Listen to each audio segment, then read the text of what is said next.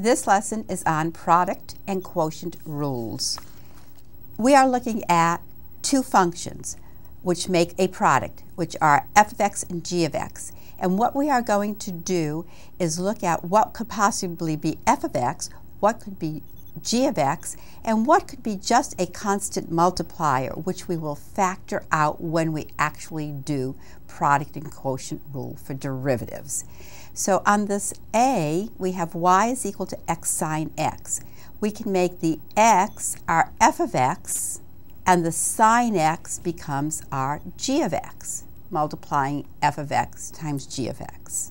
For the next problem, we have y is equal to e to the x tan x over 2.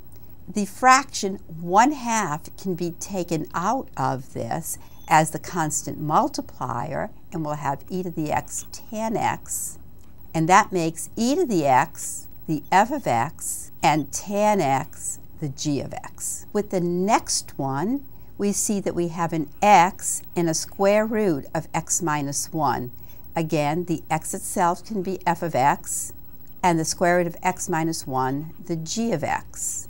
On the next problem, we have 3 to the x and x, and we can see again that 3 to the x can be the f of x, and the x can be the g of x. On the following one, we see that the 2 multiplies x, and that times the absolute value. Again, the 2 becomes the constant multiplier. The x is our f of x, and the absolute value of x is the g of x. On f, we have 2 cosine x as our function.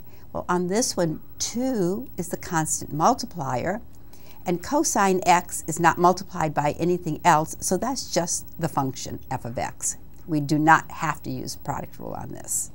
And on this last one, we see x squared 2 to the x over 3. That means a 1/3 can be factored out as the constant multiplier, and we'll have x squared 2 to the x. And then the x squared becomes our f of x, and the 2 to the x becomes the g of x. So now that we have looked at the different types of products, we need to learn how to do product rule. So what is this product rule? Well, if we have a function, y is equal to some f of x function times some g of x function, then the product rule is y prime equals f times the prime of g, f times the derivative of g, plus g times the prime of f, or g times the derivative of f. So it's f g prime plus g f prime. How do we use the product rule? Well, let's do the problem. F of x is equal to x minus 3 times x plus 2. And if you notice, I made this f of x, so I have to change my letters a little bit. This will be now g of x, and this will be h of x. So f prime of x will be equal to g of x times h prime of x plus h of x times g prime of x. So putting our functions in, we'll have g of x, which is x minus 3. Then we're going to take the derivative of x plus 2 with respect to x. And we're going to add to that h of x, which is x plus 2. And then we're going to take the derivative of our g of x, which is x minus 3, and that's with respect to x. So let's compute all this. The x minus 3 remains. The derivative of x plus 2 is, well, the derivative of x is 1, the derivative of 2 is 0, so it's times a 1, plus x plus 2 times the derivative of x minus 3. Well, the derivative of x is 1, and the derivative of negative 3 is 0, so that's times 1 also. And if we clean this up, we'll get 2x minus 1. And so now we have used our product rule to take the derivative of the product of two functions. Let's try a couple of more problems. Determine f prime of x when f of x is equal to 2 to the x times x to the 1/2. So f prime of x is equal to the 2 to the x times the derivative of x to the 1/2, which is 1/2 x to the negative 1/2. Then we'll add to that the x to the 1/2 and take the derivative of 2 to the x, which is 2 to the x natural log of 2. Now we clean up. And there are a couple of ways we can clean this up. One is to put the x to the negative 1/2 in the denominator and then get a lowest common denominator with that. Another way is just to factor out the x to the negative 1/2, and that seems to be the simplest with this problem. We will also factor out 2 to the x because that is common to both terms. So we have 2 to the x and then x to the negative 1/2 taken out of our problem as a factor. And in the first term, it looks like we only have 1/2 left. And in the next term, we have x to the 1/2 here. And if we factored out the negative 1/2, that means we have to put back an x in here in order to multiply out to the x to the 1/2 there. So it would be x natural log of 2 because we factored out the 2 to the x. So that would be how you would simplify a problem as complicated as this one. For the next problem, if we want to find f prime of x, we have x to the 5th, which is our f of x, and then we take the prime on e to the x, which is e to the x. Add to that the e to the x times the derivative of x to the 5th, which is 5x to the 4th. Again, we will factor out to simplify this. We see there's an e to the x there, and we see an x to the 4th on this term and x to the 5th on that. Again, we take out the lowest one, which is x to the 4th, and we see what's left. Well, this says x to the 5th, so we need an x for this term plus a 5 for the other term. And that gives us the answer for the derivative of x to the 5th times e to the x. Well, let's look at a proof of this. Suppose we have y equals a product of two functions, f of x and g of x, and we want to take the prime. So we use our definition of the derivative that says the limit as h approaches 0 of f of x plus h times g of x plus h minus f of x g of x. Okay, that's f of x plus h minus f of x all over h, our original way to look at the definition of the derivative. What we want to do now is add in an f of x plus h times g of x and then subtract it off. We have our original part of our definition, and we're going to just add and subtract something. Of course, adding and subtract the same thing means it adds up to 0. So we're going to add this in and then subtract it off. Then we're going to replace it. So now we have the limit as h approaches 0 of f of x plus h times g of x plus h minus g of x all over h, and add to that the limit as h approaches 0 of g of x factored out times f of x plus h minus f of x all over h.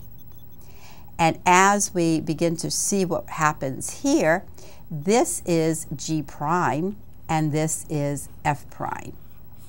So we end up with the limit as h approaches 0 of f of x plus h times g prime of x times g of x f prime of x. Now when we take the limit as h approaches 0 of f of x plus h, this becomes 0 and we're left with f of x. So we have f of x times g prime of x plus g of x times f prime of x, which is the definition that we need for when we use product rule. Let's go on to quotient rule. Well, when we look at a problem that has a quotient, we have to use quotient rule to get that derivative. And of course, you can see very readily that the numerator becomes f of x and the denominator becomes g of x. And of course, when we use quotient rule, g of x cannot be equal to 0, or we just can't do it. So what is the quotient rule?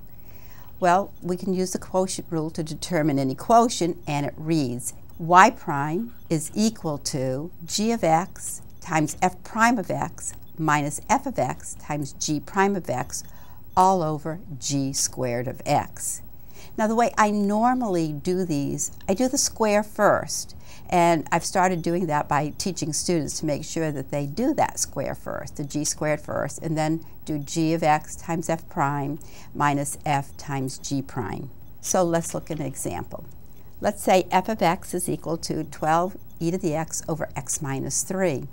Well, in this problem, I put in a constant multiplier, which we are going to factor out and just put it out front as 12 times e to the x over x minus 3. So when we take the prime of this, the first derivative, we just leave it completely out. And then we take the derivative on this quotient. So it's square that denominator, write that denominator up top, and then take the derivative on the numerator, which is e to the x, minus, we use the e to the x again, and then take the derivative on the denominator, which is the x minus 3, and we get the derivative that is 1. As usual, we have to clean things up. We can see we can factor out e to the x, so we have 12 e to the x times x minus 3 minus 1 over x minus 3 quantity squared. And a final cleanup, we have 12 e to the x times x minus 4 over x minus 3 quantity squared. And that will give us the derivative using the quotient rule. Well, let's look at a proof of the quotient rule. Given y is equal to f of x over g of x, and of course g of x does not equal 0, then y prime equals f of x plus h over g of x plus h minus f of x over g of x all over h, and that is taken when the limit approaches 0.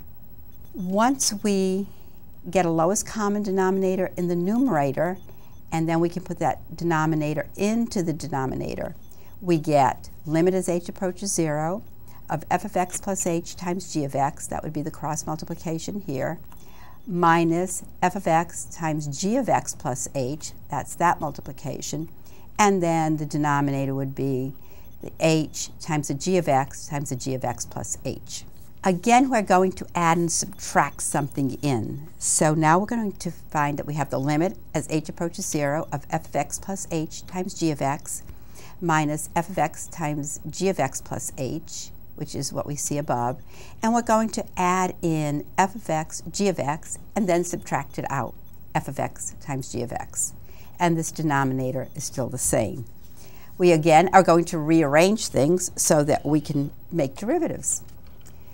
So once we have rearranged, we have the limit as h approaches 0 of g of x times f of x plus h minus f of x, all over g of x times g of x plus h times h, minus the limit as h approaches 0 of f of x times g of x plus h minus g of x over g of x times g of x plus h times h.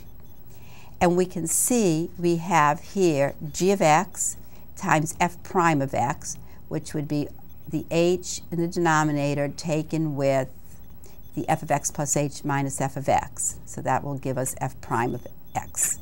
And in the denominator, we are now left with g of x times g of x plus h. And for the second part of this, we have f of x times g prime of x, which is your g of x plus h minus g of x, all over that h in the denominator. And in the denominator, we are left with g of x times g of x plus h. Cleaning up a little bit more, we see that we have g of x times f prime of x minus f of x times g prime of x all over g squared of x. Remember, we've taken h to be 0, put that in there, so that both denominators become g of x, and it becomes a square. This concludes your lesson on product rule and quotient rule for derivatives.